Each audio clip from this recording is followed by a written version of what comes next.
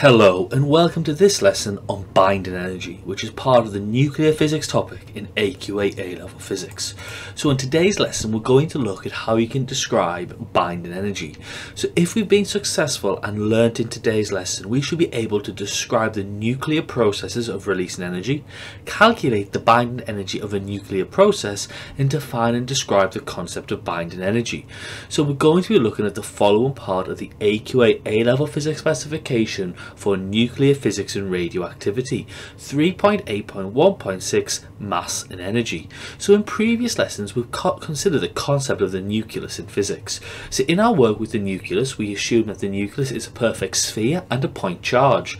These two assumptions are incompatible, but it's the only way to make the mathematical equations compatible.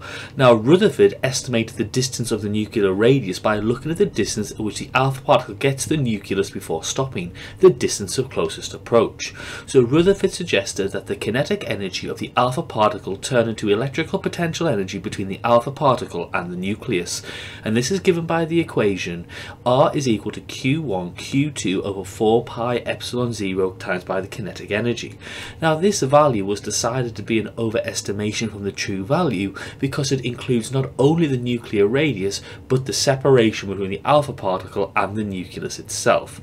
Now the true value of the nuclear radius was calculated in the electron scattering experiment, where the de Broglie wavelength of an electron is equivalent to the gap size between the nuclei, and it caused electrons when fired at nuclei to diffract through the substance. Now the equation for the nuclear radius in this instance was given by the equation 0.61 lambda over sine theta, where theta is the minimum angle of diffraction. Now another method to calculate the nuclear radius came from the atomic mass, where we said the nuclear radius is equal to R0 a to the power of a third, where a is the atomic mass and R0 is the average radius of a nucleon in the nucleus.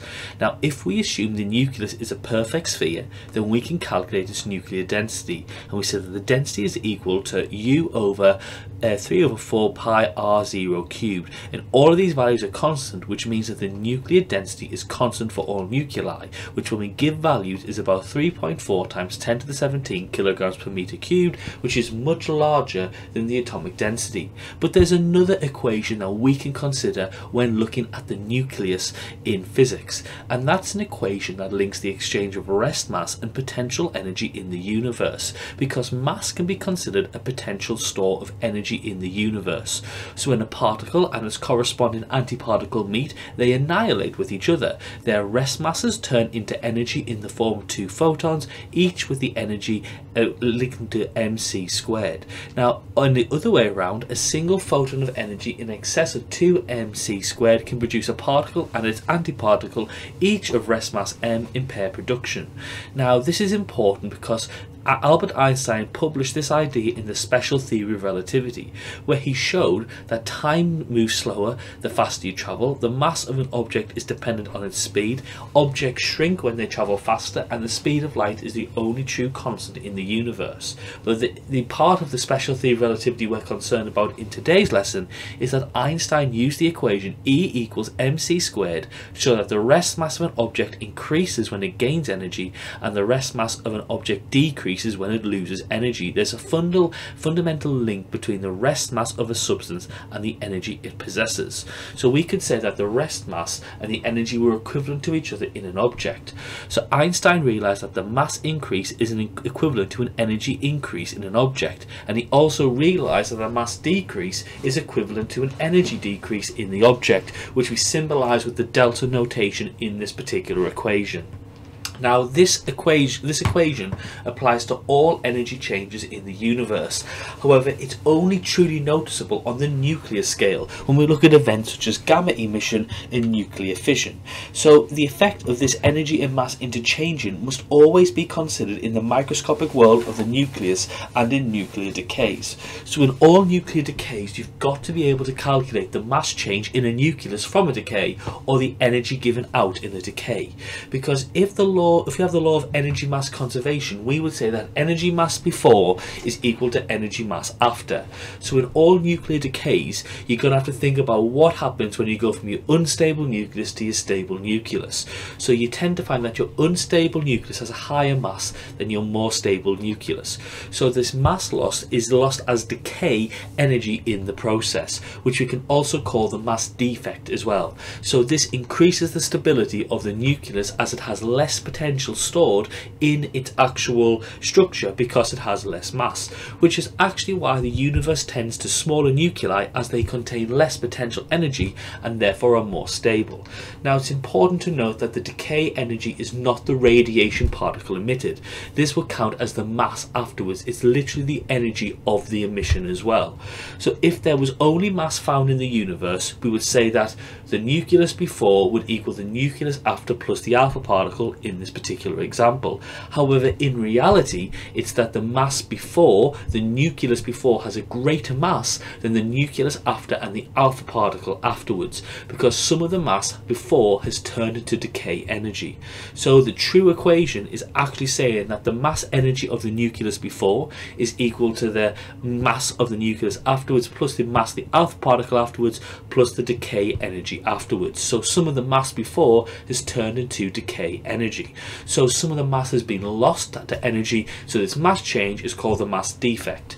So we can calculate the amount of energy released in nuclear decays using Albert Einstein's famous equation E equals mc squared, which gives us the universal relationship between the potential energy stored in an object and its rest mass. So for example, if a piece of material of mass 5 kilograms could be completely converted into energy, how much energy would be released? So we would say E equals mc squared. Okay, and we can get our answer in this case to be 4.5 times 10 to the 17 joules. Now that is a colossal amount of energy, 3 times the amount of energy that arrives at the Earth from the Sun every second, so it indicates just how big a potential energy store mass is. But that's very, very unlikely to have all of the mass of an object change completely into energy. It's more likely a small amount of mass would change into energy. So if a piece of material of mass 5 kilograms lost 0.00030 kilograms of mass during a process, how much energy would be released?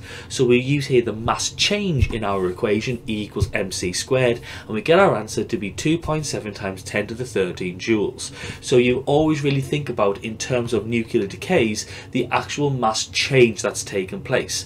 Now you'll notice in our equation, okay, that on the scale of nuclear decays, the unit of the kilogram tends to be too large. So actually when we're looking at mass change on the nuclear scale, we don't tend to use kilograms, we use another unit which we then convert back into kilograms when we use our equation E equals mc squared. So in many examples of nuclear decay, the mass of an atom will not be expressed in kilograms, but rather in atomic mass units. So the mass of an atom is expressed in these atomic mass units U to avoid very, very tiny fractions of kilograms being used. Now the definition of one atomic mass unit is that it's equal to 1/12 of the mass of a carbon-12 atom. Now 1 U is equal to 1.66 times 10 to the minus 27 kilograms. So here are some examples of the masses of the constituent particles of an atom, okay, in these values of U. So a proton is 1.0073 U, a neutron 1.0087 U, and an electron is 5.49 times 10 to the minus 4 U. Now physicists, when they had this idea of E equals mc squared, considered the following problem. If rest mass and energy are equivalents, well then how much energy will be required to remove a nucleon from a nucleus? Now to consider these ideas, we've got to work backwards, because why do nuclei exist in the first place in the universe? And because a nucleus is much more common than free protons or free neutrons, well, why is this? Well, in a nucleus, there's a strong force produced by all nucleons, which is attractive and holds the nucleus together. The protons repel each other due to electrostatic repulsions, but the nucleons come together because the strong force is larger than the electrostatic repulsion, which gives a stable nucleus. So suppose all the nucleons in a nucleus were separated from each other, removing each one from the nucleus in turn, one after the other. Well, work would therefore need to be done to overcome the attractive strong nuclear force and separate the nucleons out from each other. So this tells us that the potential energy of each nucleon is therefore increased when we remove it from the nucleus, because we're putting energy into that nucleon to pull it out of the nucleus. So this stops the nucleons from collapsing back into the nucleus under this attractive strong force. So because now these nucleons, when they're removed from the nucleus, have slightly more potential energy, it means that their mass will increase slightly, E equals mc squared, but it also means that they're slightly less stable. So this means that the lower energy state is found in the nucleus, so therefore actually our nucleons have less energy whilst in the nucleus and are therefore more stable. So when the nucleus is separated into individual nucleons, the individual nucleons all gain potential energy. So this means the overall mass of nucleons separated from each other will be larger than the mass of one nucleus where they're all together. So this is another example of the mass defect, which we can work out with our equation delta E equals delta mc squared, where we'll make delta m our subject. Now conversely, when the nucleons collate to form a nucleus, they'll lose potential energy as they're more stable because they've got that attractive strong force exerted on each other. So this would mean that the combined mass of the nucleons will be larger than the mass of the nucleus that's formed. So therefore, when the nucleons combine to form the nucleus, mass is then lost and it's turned into energy, which follows Einstein's postulate as stated previously. So this means, like we said before, that the combined mass of the nucleons is larger than the mass of the nucleus, which is the mass defect, which is calculated by delta m is equal to delta E over c squared. So let's have a look at this in a particular example. So from the definition of one atomic mass unit, one carbon nucleus has a mass of 12U. So the mass of one carbon nucleus is 12U, but if we work out the mass of 6 protons and 6 neutrons, well then the mass of them individually is 12.096U. So this tells us that the mass of a nucleus is always less than the total mass of the individual nucleons from which it's made. The difference between the mass of the nucleus and the total mass of the individual nucleons is called the mass defect of the nucleus, which we can calculate with the equation shown on the screen. Now we can calculate our mass defect in either kilograms or atomic mass units. Now in the process of nuclear fusion, nuclear fission and radioactive decay, each process produces a mass defect as the stability is increased. That's why we carry out those processes, to increase the stability of the nucleus. So this allows energy to be produced. So suppose all the nucleons in a nucleus were separated from each other. The extra energy needed for the nucleons to exist freely in the universe is the binding energy. So it's the energy required to overcome the strong force attraction in the nucleus. And the binding energy of each elementary nucleus is dependent on the size of the strong force there, which we can calculate by the equation delta E is equal to delta mc squared. So what we can say is the work that's done to separate a nucleus into all of its constituent nucleons is called the binding energy. Now the equivalent mass to this binding energy is known as the mass defect. Now we can calculate our mass defect or our binding energy with our equation. Binding energy is equal to mass defect times by c squared. But actually there's also a shortcut here, because if the mass defect is given in U atomic mass units, then the equivalent binding energy can be worked out by our following shortcut. Binding energy in MeV is equal to the mass defect in U times by 931.3. Now this method replaces the equation delta E equals delta mc squared.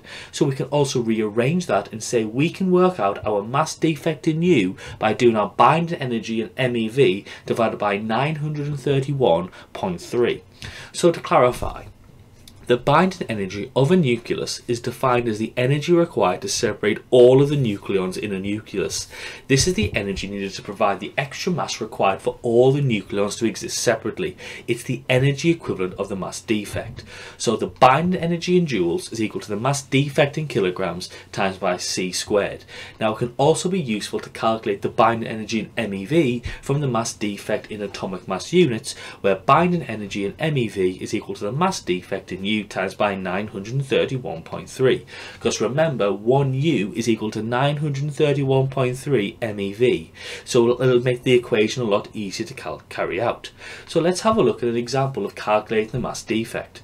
The mass of a nucleus of potassium of 40 K with a proton number of 19 is 39.9536 U, and the mass of a proton is 1.00728 U, and the mass of a neutron is 1.00867 U.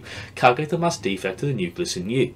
Well, firstly, the first step is you've got to derive the number of protons and neutrons. So you work out your number of protons, your number of neutrons. You then determine the mass of the actual nucleons themselves. So you work out the mass of the protons and the mass of the neutrons in U. You then determine the mass defect of the nucleus by doing your mass defect. It's going to be equal, or mass deficit, sorry, is equal to the mass of the nucleons minus the mass of the nucleus. So it's 40.30239 U minus 39.9536 U is equal to 0.36679 U. Another example question might ask you to calculate the actual binding energy of the nucleus in MeV. So the mass of a nucleus of potassium 40, which has a proton number of 19, is 39.9536 U. The mass of a proton is 1.00728 U, and the mass of a neutron is 1.00867 U. Calculate the binding energy of the nucleus in MeV. So like I said before, you derive your number of protons and neutrons, you determine the mass of your nucleons, you determine the mass defect of the nucleus, and then you can then determine the binding energy of the nucleus by times in your mass defect by times by 931.3. So in this case, our mass defect is equal to 0.36679 times by 931.3 is 342 MeV. If you then wanted to, you can then convert this into joules by using the equation 1 MeV is equal to 1.6 times 10 to the minus 13 joules. Now this tends to be a faster method than using the equation delta E is equal to delta mc squared. So how can we learn in today's lesson? We can appreciate that E equals mc squared applies to all energy changes, carry out simple calculations involving mass difference and binding energy, have our atomic mass unit equal U, and have our conversion of units of 1 U is equal to 931.3 MeV. So if we've been successful and we've learned in today's lesson, we can describe the nuclear processes of releasing energy, calculate the binding energy of the nuclear process, and define and describe the concept of binding energy. So I hope you've enjoyed today's lesson on binding energy, which is part of the nuclear physics topic in AQA A-Level Physics. Thank you very much for watching, and have a lovely day.